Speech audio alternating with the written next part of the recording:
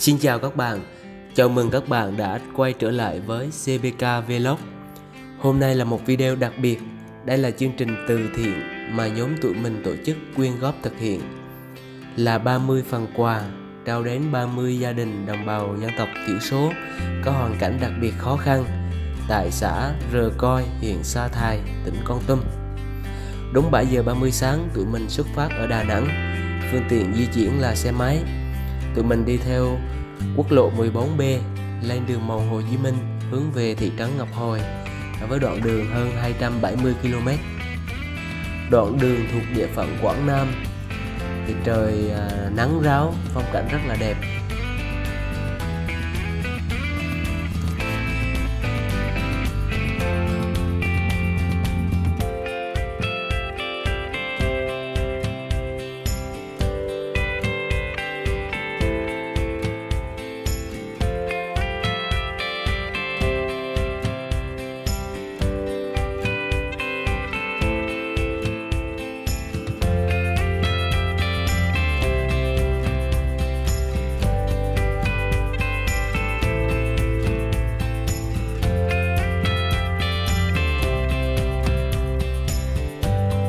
Khi đến địa phận Kon Tum, bắt đầu từ đèo Lò So thì trời đã xuất hiện mưa, và mưa nguyên cả một ngày.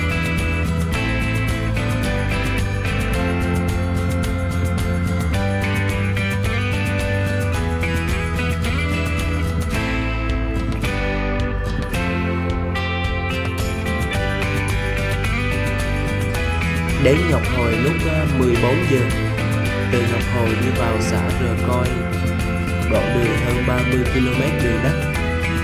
Thì đường đất sét gặp trời mưa nên rất là trơn trượt và làm cho việc di chuyển của tụi mình trở nên chậm lại.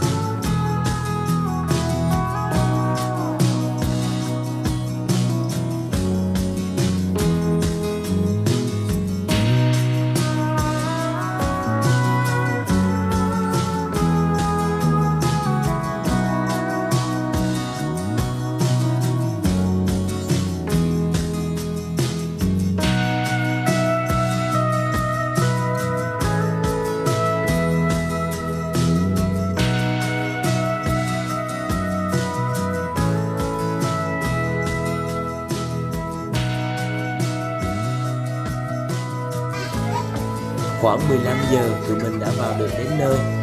Địa điểm là nhà sinh hoạt chung của người dân trong làng. Mỗi phần quà thật đơn sơ, là một vài nhu yếu phẩm cần dùng và một ít áo quần cũ mà tụi mình đã quyên góp được ở Đà Nẵng.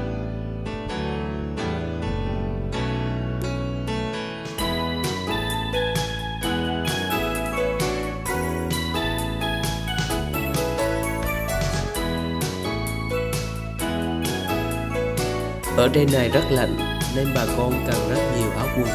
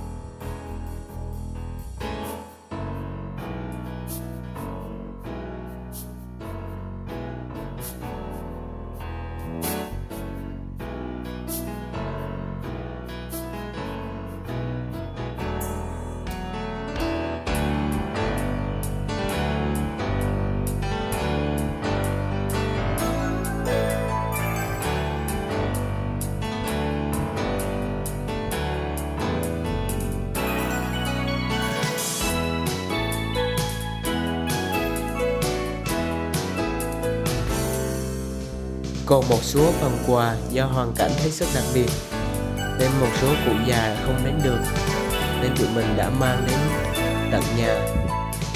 Đây là một bà cụ già neo đơn, sống một mình trong căn nhà lụp xụp và không có nổi một chiếc giường. Bà phải nằm trên chiếc chiếu ngay cạnh bếp lửa cho đỡ lạnh.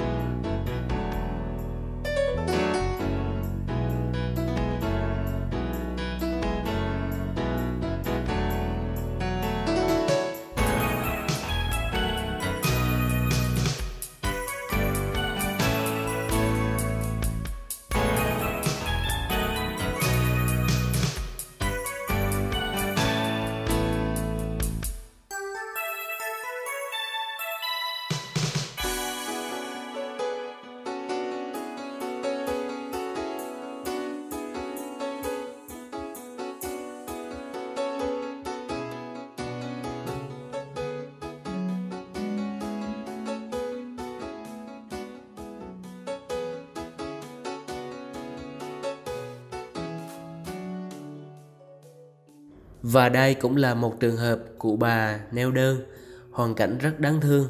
Gia tài chỉ có một chiếc giường và một bếp lửa hồng.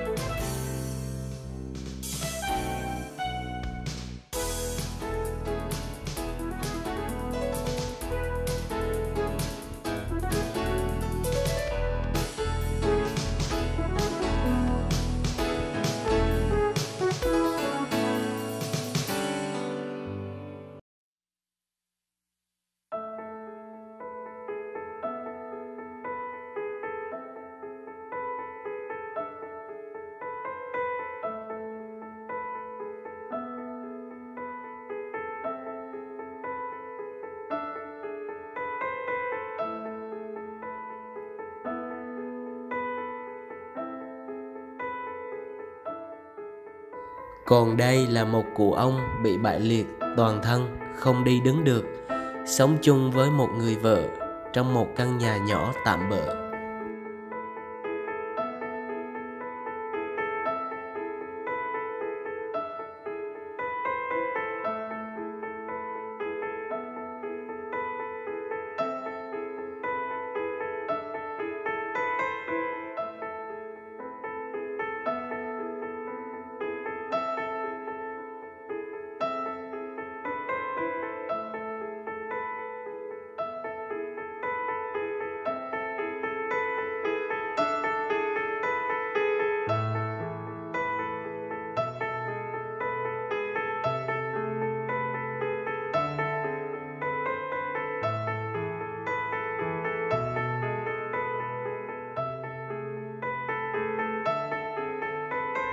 Cụ ông này có hoàn cảnh đặc biệt đáng thương, sống một mình không ai nương tựa, bị cụt một chân nên việc di chuyển rất khó khăn.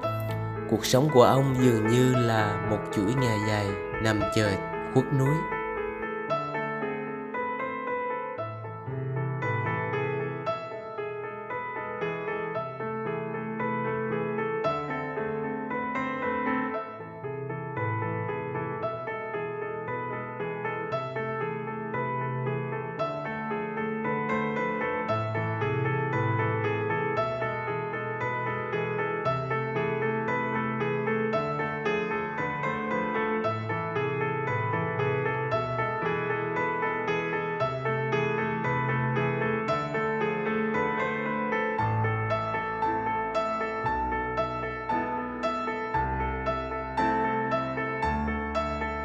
Trao xong suất quà cuối cùng cũng hơn 8 giờ tối rồi mọi người.